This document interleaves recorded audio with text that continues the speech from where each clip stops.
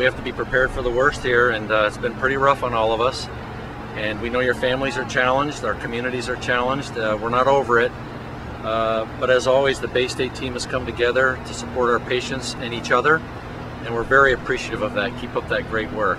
Greg? Yes, and we appreciate the commitment that you made and the sacrifices that you made with your families, and we just appreciate your continued commitment to your coworkers and to the patients that we serve.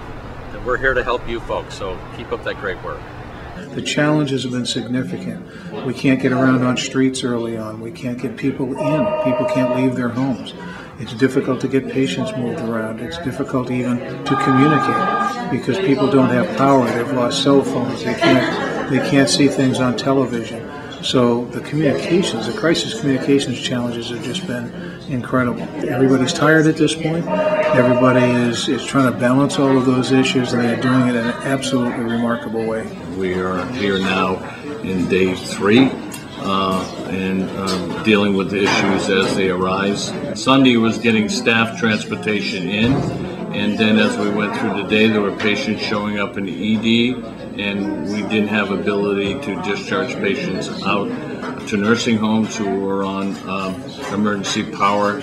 So it took us through Monday afternoon to really understand how we could make that work a little bit more fluidly.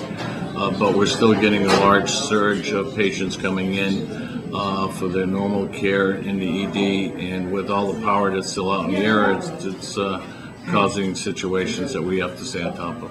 Everybody on the Baystate side and the community has been very helpful in their support and would do almost anything that we ask.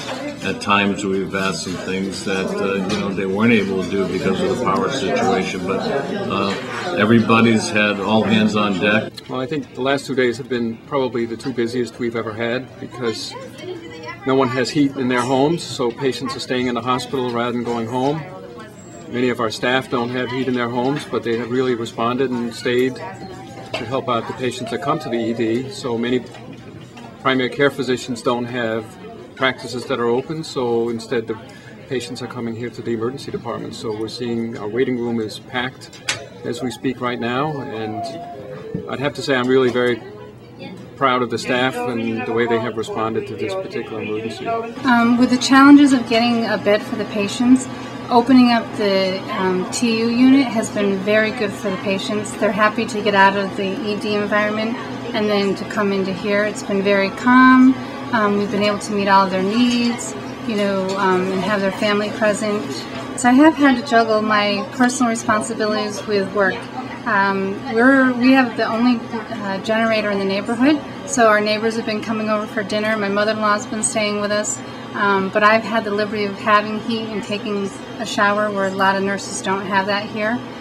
So yes, it has been chaotic trying to keep the personal life, and wondering if I'll get out of here because patients come first.